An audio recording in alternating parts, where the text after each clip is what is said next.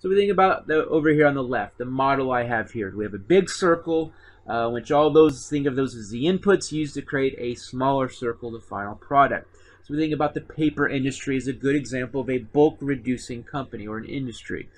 So if you think about where does paper come from, it comes from wood.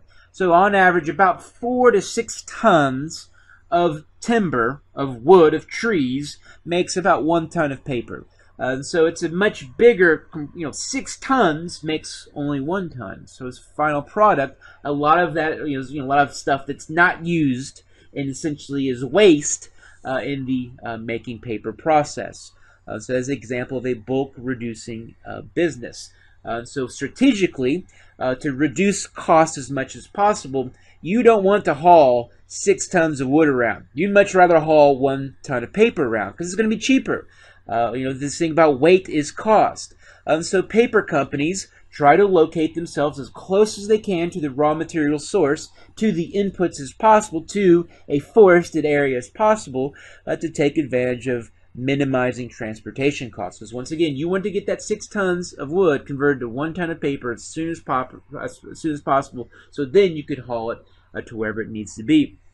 So much of the primary sector, raw materials, we think of primary sector conversion into secondary sector products, you're going to see a lot of bulk reducing industries in which the manufacturers try to locate as close as they can to the raw material source as possible. Over here on the right hand side, think of this as more of the distribution. So we see bulk reducing industries. Think about FedEx. They do a lot of, as far as they organize, and so an airplane will, or a big huge train load will bring a ton of stuff and gifts and packages and mail all to Indianapolis residents. So that's essentially what happens at the airport or at the post office, whatever. FedEx is essentially where bulk is reduced, in which is then all that mail is then reduced into smaller bits of mail that are then sent to individual neighbors, in which individual mail persons, mailmen, mailwomen, actually then bring that a particular product, mail, whatever, to the actual residents. And so that's another example of bulk reducing industry. So the moral of the story is here, more often than not, we see this with raw materials in primary sector, but the idea here is you want to locate your manufacturing, whether it be your copper, if you're mining copper and you're wanting to create copper, you're going to want to locate that as close as you can to the copper mine as possible. So we also see this in agriculture. So you want to locate your ethanol plant, your ethanol manufacturing facility as close as you can to corn as possible.